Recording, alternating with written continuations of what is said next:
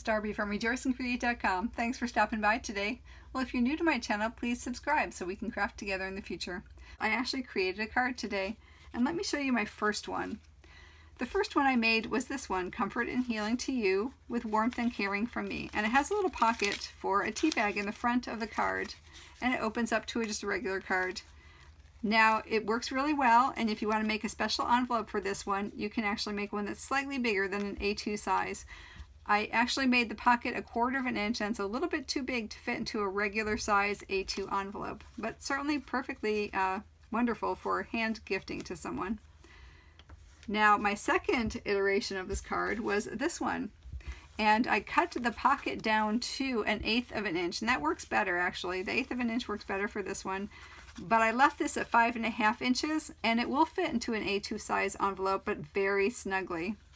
So you can fit it in there, and it'll fit snugly. And of course, this one, I'm sorry to hear you're not feeling well. Be calm and leave it to God. And we certainly could mail those or hand them to our friends who may not be feeling too well. My final one, and the one we're doing today, is this one. Now, I cut this down by 1/8 of an inch, so it's actually 5 3/8 of an inch long by 4 1/4 of an inches wide, but it fits very well into an A2 size envelope. And if you don't put too much stuff on it, you can actually get away with the regular first-class postage stamp in the United States. If you put too much embellishments on it, if they think it's too thick, if it is thicker than the 1/4 of an inch that they allow, then you might need to pop an extra stamp on there too. But it actually is a very wonderful and encouraging card. You know, it can fit the little tea bag right in the front pocket. It says, thinking of you with loving thoughts and prayers. And on the inside it says, we're all in this together.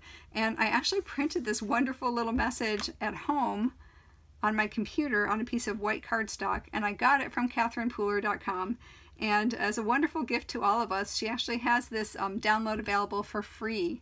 So if you want to go to catherinepooler.com, you can actually add this to your cart. It's $0, so you can just check out without paying, because obviously there's no cost to it, and you'll be sent to your email address first a confirmation of the order, and then secondly a link to go ahead and download this one too. And it's a lot of fun. It says we're all in this together, and you know what, we are, and we can help each other through this. So you can go ahead and do that, and it actually comes this way with 4 of them on an 8.5 by 11 inch card. So if you want to go over there, catherinepooler.com, you can actually print this down, and it's a really fun font. Now, if you're going to buy something, I would really appreciate if you used a link down there below, and that's my personal link, and you get 10% off, and I get a few credits in the store so I can add them all up and eventually buy something, and I would very much appreciate that. So I'll leave the links below for both of those. And let me tell you what we need for our card. And as I said, this is the one we're making today. So let me take these out for the moment. Because I had that little pocket in there, you'll need a piece of cardstock that is 12 inches long. And I cut this right off of a 12-inch piece of cardstock by 4 1/4. The mat that we're using is 1/8 of an inch less than our finished card. So it's actually 5 1/4 inches by 4 1/8 of an inch, and that's the mat that we're going to use. And then whatever you want to embellish it with. Alright, so with the 12-inch side up, we're going to score this one at 5 3/8, because remember, we're a little bit shorter than a normal card, 10 3/4, and 10 7/8, which is just the next 1/8 mark after that.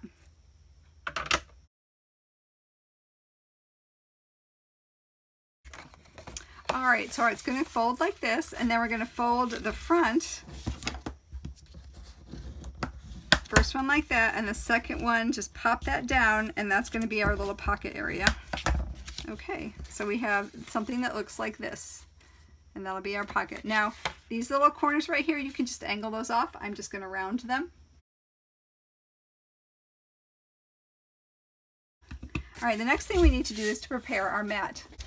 Alright, so I'm going to do I'm going to show you what I did on a white mat so you can see this. Now, I used a punch that had a flat side on top and bottom, because you have to slide it back and forth to fit the tea bag. And you can use anything that has like a flat surface on it, but you don't need a punch. So I'm going to use the punch on my regular mat, but I'll show you how to do it if you don't have a punch. Alright, just go ahead and line that up, and probably about 2 inches off the bottom.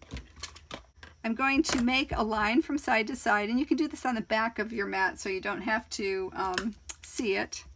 Go ahead and make that from side to side. Then take your tea bag and put it down to the bottom because that's where it's going to be.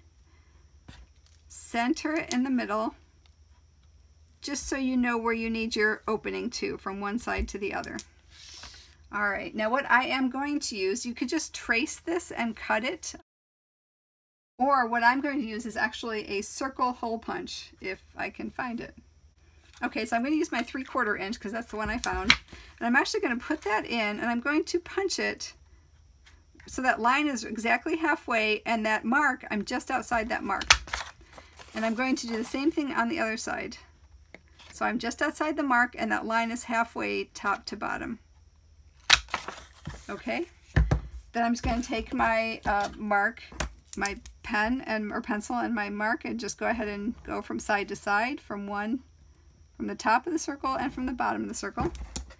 And I'm just going to cut that open.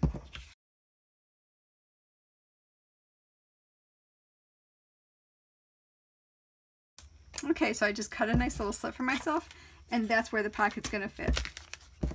That's where the tea bag will fit in. So let me show you how I did it with the punch. All right, so here's my piece of pattern paper, and I'm just going to take a punch that, as I said, has a flat side because I have to move it side to side. So I'm going to put it on one side and just punch. Okay, so I know that's over there, and it may not be quite where I want it to yet. Let me put my tea bag there. You see I'm covering that over a little bit, but I can see right where that point is, and I'll make my tea bag I'll make a mark right there on that side. And then right over here on this side. And then I'm going to take the punch again, and I'm going to slide it one way, making sure that my horizontal top and bottom are lined up, and then the other way. And I'm going to punch just outside those marks, so I know it's big enough for my tea bag. And you can always just check it to make sure. And there, it fits in there nicely. Okay, so let's go ahead and glue that in place. And what I'm going to do is I'm going to put a couple of strips of a heavy-duty glue tape on the bottom, or you can use liquid glue. You just have to wait till it dries. And on the top, I'm just going to use my Tombow Extreme. I'm just going to hit a few of them, maybe about halfway down. So I'll put a few strips to about maybe halfway down. All right, so all right, let me go ahead and put the top on first. And remember, we have a very narrow margin on this one because I wanted it to be very thin. So we'll line that one up and make sure that we're matted all the way within the top and press that down. Then go ahead and take off your tape, or if you're using liquid glue.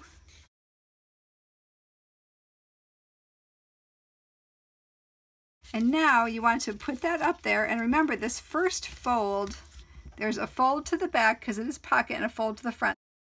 Make sure that we line this up just inside that front fold, because that's where the bottom of the card is going to be, and go ahead and press that down.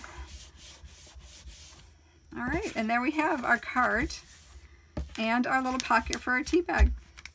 And as I said, this just makes it under the 1/4 inch if you use a nice flat tea bag, so you can actually mail it with one stamp, but if it's a little bit stiff, or if it actually is a little bit wider, you might want to throw an extra stamp on there too to get that. So let me go ahead and decorate that, and I'll be right back. All right, so here's my finished version. Thinking of you, and I said thinking of you with loving thoughts and prayers, and they come from the Lily Pad Lake from Stampin' Up. There's the tea bag inside, some little ribbon that I went and actually secured it to the back of the front and then tied it around the top. And then we're all in this together, and we will overcome. All right, so let me bring them all back in. All right, so here are all of the tea bag cards that I made. And I think it's a fun way to gift a tea bag and encourage someone along the way. Send them a little love and prayers and a cup of tea.